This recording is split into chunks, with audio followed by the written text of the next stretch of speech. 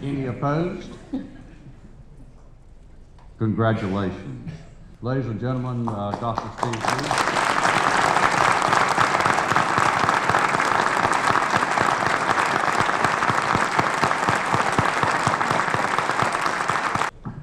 Well, the first thing I'd like to say is War Eagle.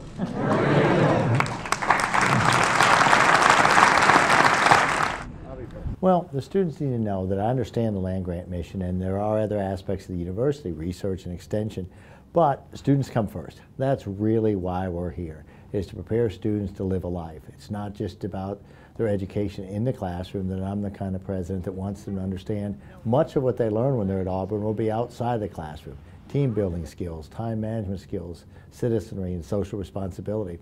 So I'm going to care about that. I'm going to do everything in my power to make the value of an Auburn degree for them tremendously high. I enjoy walking with people and meeting people, and I think sometimes leaders get a lot of their data that's been filtered along the way to them. I think it's important that you get information firsthand from people that are in classes or waiting for a seat on the bus or in the dining hall. I think the walk-around management style suits me well because I like to see things with my own eyes. Well, you want to take a great university and make it even greater. So in that sense, I wanted to still provide access and a high-quality, affordable education to especially Alabama residents, but even students beyond that. So we don't want to lose that focus. But at the same time, we continue to focus on a high-quality, affordable education. We want to grow other aspects of the university. We want to grow its national and international reputation, but we want to do it on substance. So we want to see our research grow. We want to see the impacts of our research become more significant. We want to see Auburn be a truly economic driver in the state of Alabama.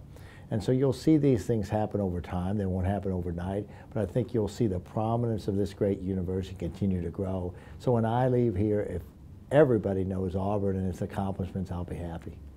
I do believe that the faculty and the administration make better decisions when they interact and discuss things. I've always had the philosophy, when you get a lot of smart people around the table openly discussing things, you don't make many mistakes. I try and make myself very available. It's rare a faculty member writes an email to me that I don't respond the same day. So they'll find me very responsive, very willing to talk, and I hope they do reach out, because I can't learn this university and advance it to its fullest extent without that knowledge and input from the faculty. But we can't be a first-class comprehensive university without being more holistic, and that means the arts, humanities, social sciences, many other areas. We need to train and educate our students to be well-rounded citizens. You can't do that without some emphasis on the humanities. And to me, it's exciting, it's rewarding to see that there's that interest and initiative already underway at Auburn. So you'll find me at music events, art events.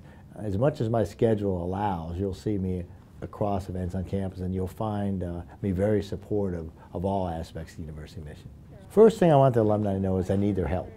To really understand this university, I need to understand the whole Auburn family, the history, why they went here, why they love this place so much, and I'm sure they'll be glad to share that with me. In some ways, we're going to need their support. There's not a great likelihood of increased state support at major public universities in the future, and for us to achieve many of the things we want to achieve, we're going to need to partner with our alumni and friends to raise private dollars to move us forward. But they'll find me to be a tireless champion of this great university, and they can help me along that journey. These are lifestyle jobs where you work 7 days a week and you work nights, and frankly, there's always something else you could do. No matter how much you accomplish on any given day, there's a meeting you couldn't attend, a student activity you missed just because of the complexities of your schedule. But when I do have some free time, I am an archery nut. I like to shoot my bow. I have a lot of bows. My wife thinks maybe too many, but it's a good way to kind of break your train of thought from work things and relax a little and get outside, so I do enjoy that.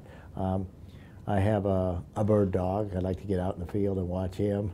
And Janet and I both love public gardens. So when we get a chance to just spend some quiet downtime together, we'll go to public gardens. It's exciting to us to see what's right next door to the president's house here in Auburn.